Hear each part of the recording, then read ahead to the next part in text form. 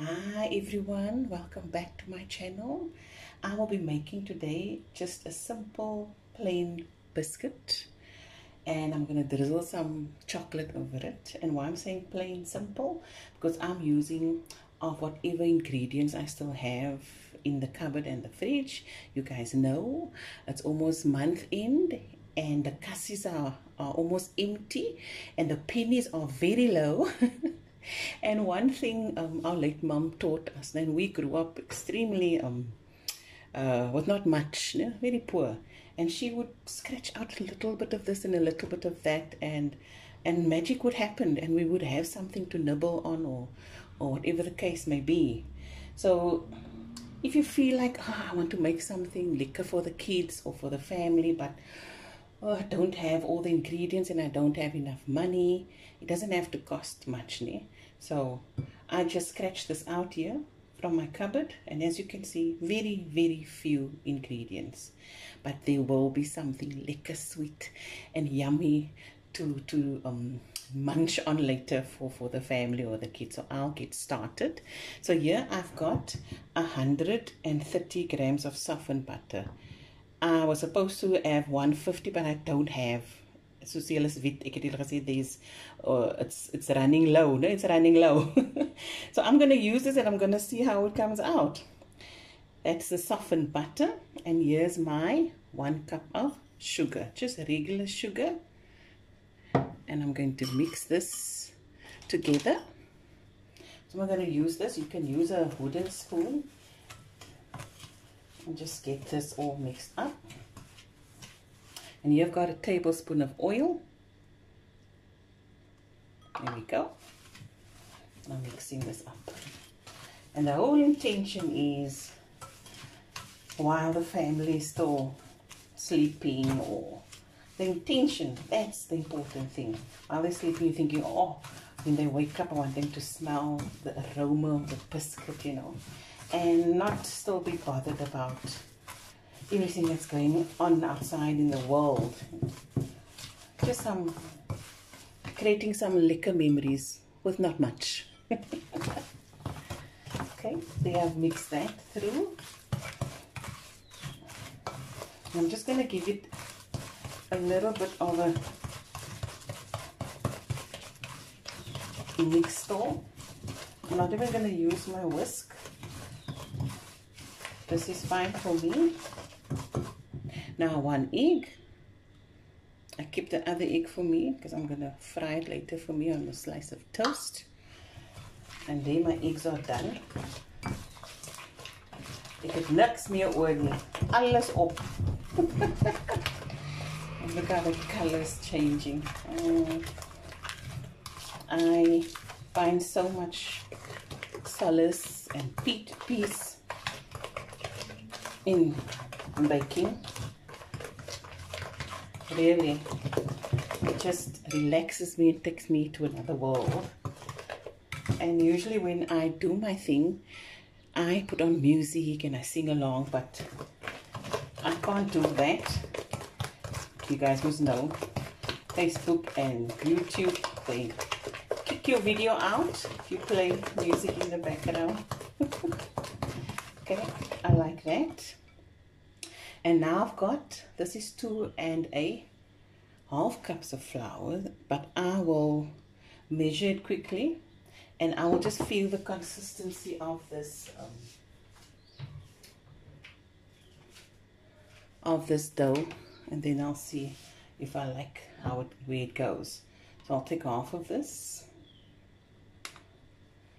and I'll just sift it in there.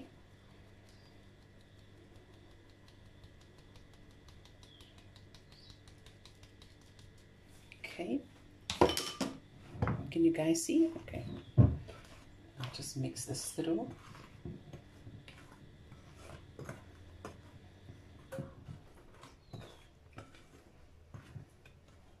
Okay, and this is 1/2 teaspoon of baking powder. There we go. Oh, Jenna, there's the vanilla still. Oh, gooi it in and mix it through. That is a teaspoon of vanilla essence. Jene gaja.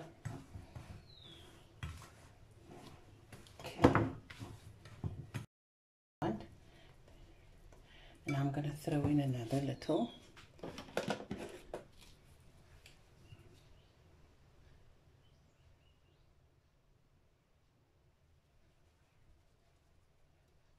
Okay.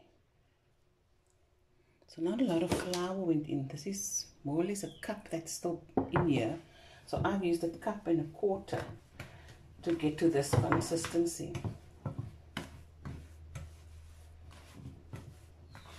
As I said, your liquid, your butter and all that makes a big difference on how your dough is going to come out.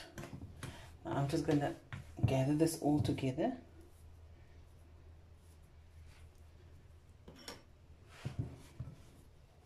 Yes. Now when your hand comes from your dough clean, then you know, okay, your consistency is right, né? And that's how you come up with new recipes with whatever you have in the cupboard. Say for instance, this recipe asked for this and that and that, but now you see, oh my word, I only have half of it, né? And then you play around with it like me, playing around with whatever I had in the cupboard. And look at this dough. There's your dough. So I'm going to let this rest just for a few 5 to 10 minutes in the fridge with cling wrap, and I'll be right back. Okay guys, so my dough have rested, and I'm just going to flour my surface. Okay, I'm going to switch on the oven 180 degrees now.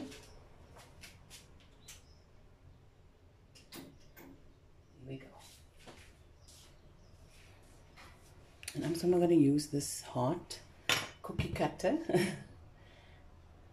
Flour on there. And here's my rolling pin. Yeah, this was Layla's. Actually is Layla's, my daughter. I bought it for when she was about 5 and she used to bake with me. Then my rolling pin broke and I've been using this ever since. I like how this dough came out. Don't you think it's so rewarding to roll out dough? I like how this came out. So you all got that, no?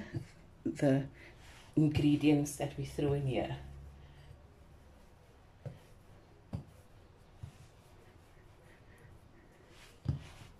Roll it out.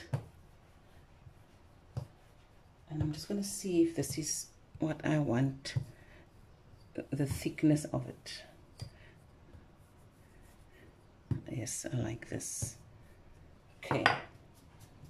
So I'm going to dip my cookie cutter into the flour and I'm going to start.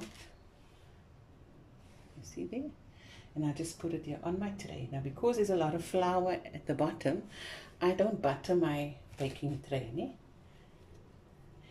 And then there we have biscuits again. And just space it in between nicely, né? Because remember I threw in some baking powder, so it will spread a little bit, but not too much. I'll do the rest and I'll be right back. Okay, so here we go. I got quite a few biscuits out. And I have a little bit still left. This, the kids can do their own little patterns with this later. You can put it away.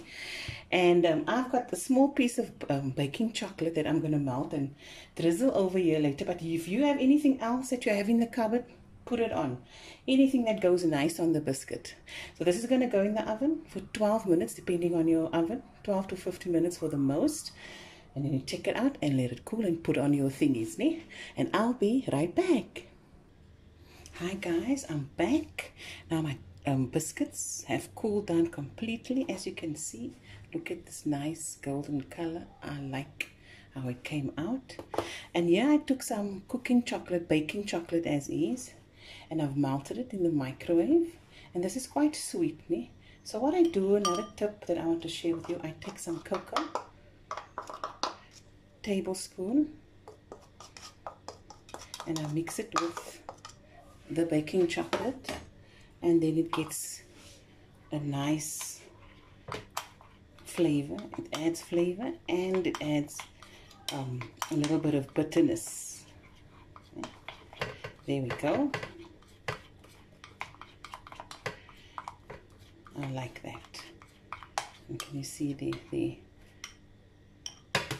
that's what I will use now. But as I said, you can use whichever toppings you like, or you can leave it just as plain as this. So I'm gonna just take a little and just show you.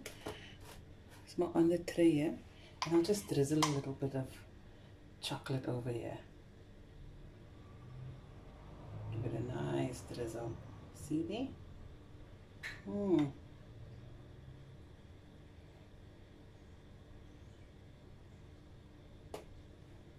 Or I'll use my biscuit and I'll dip it in here. Let me just take the spoon out here.